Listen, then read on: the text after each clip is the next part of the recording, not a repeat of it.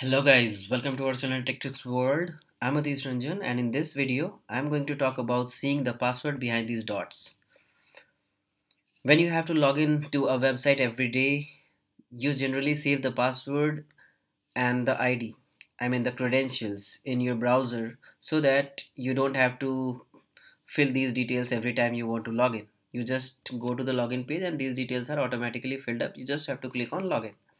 But sometimes when you have to log in on the same website using these credentials on different computer and you don't remember the password and you haven't saved anywhere else, so what will you do in that case? Because when you log in, when you want to find out from here, you just see the dots and you can't just copy these dots and paste. This won't work. So in that case you have to find out what is behind these dots. For that, you just have to go to the login page, right click on inspect.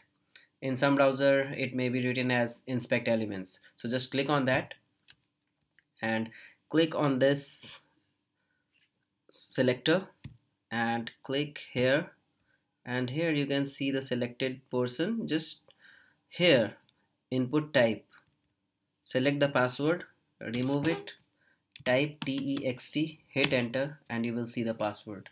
That's it. It's very simple to do that. Thank you for watching.